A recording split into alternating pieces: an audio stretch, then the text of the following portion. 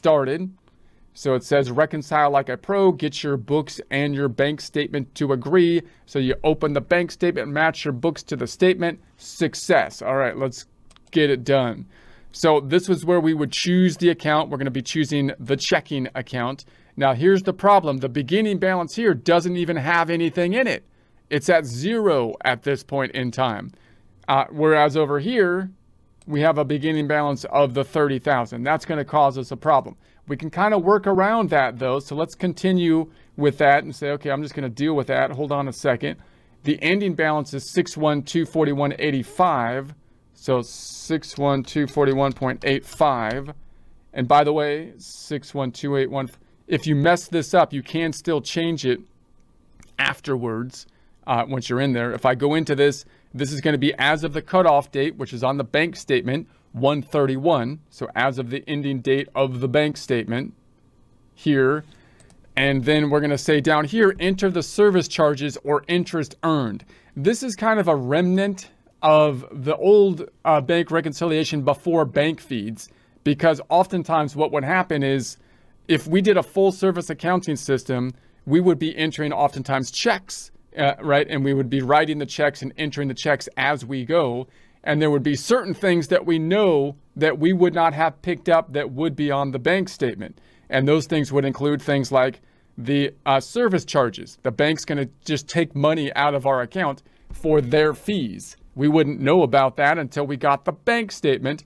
So we could do the journal entry automatically right here, and it'll do a journal entry for us to record the fees. The same might be with interest earned. If we earned interest on our account, then we wouldn't know about that until they told us that on the bank statement. So we could record that as we go. However, these days we actually have bank feeds. So those are things that might come through with the bank feeds. So we would catch them as they come through our system, just like any other transaction, and probably record them with the bank feeds, making this whole little thing down here obsolete. I never liked to use it in the first place because I would rather, reconcile what I have. I think it gets a little confusing when we were adding these. So basically I would disregard, for those two reasons, this bottom bit here usually. Start reconciling. All right, then we have our little worksheet up top. So we've got the statement ending balance. The statement ending balance is what we typed in here. That was the 61,241.85. We just told QuickBooks that. And then we have the cleared balance. The cleared balance is 0 at this point in time because it didn't give us any beginning balance, and because we haven't checked anything off down below, therefore we have a difference of 61,241.85. Our goal of the bank reconciliation is to get this difference down to 0. When the difference is at 0, then we can reconcile.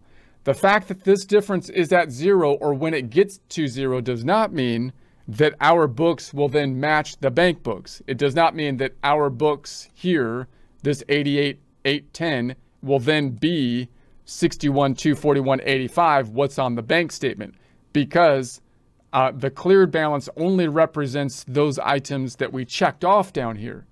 And if we didn't check it off, then it might still be a fair thing that we don't check off, right? Because it might be an outstanding check or deposit, which would be the reconciling item. So this is just the cleared balance, the beginning balance plus the things that we checked off.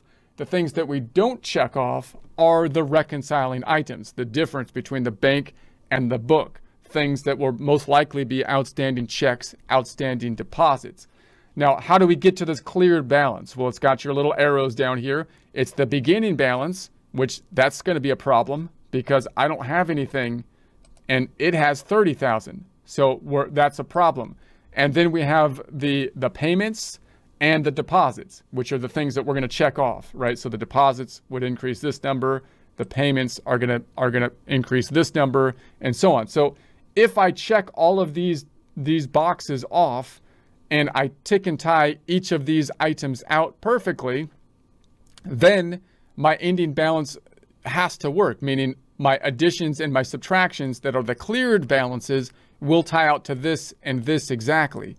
And so it has to work, right? If there's something that are in the bank statement that's not on our books, then we're going to have to add it to our books unless the bank is wrong, right? But we can't do it in the first month because this 30,000 isn't in the beginning balances. So even if I get this number and this number to be correct, it's still going to be a problem because I don't have the beginning balance. Well, what do I do about that? Well, this 25,000, you will recall, is the 25,000 that we put into opening balances. That's the beginning balance that we put into the system. So that is really truly our beginning balance, which should be over here in the beginning balance section. But the fact that it's not isn't a big deal as long as we note it on the first bank reconciliation. We could just check it off and there it is right there. So now basically by doing that, I can say, okay, I have this one. I have the top bit, but it doesn't tie out, right? If it matched, I wouldn't have a problem. If this was 25,000, then I would have the 25,000 right here. Even though it's not in the beginning balance, it's in the wrong category, it's still going to be an increase either way, and I could still reconcile.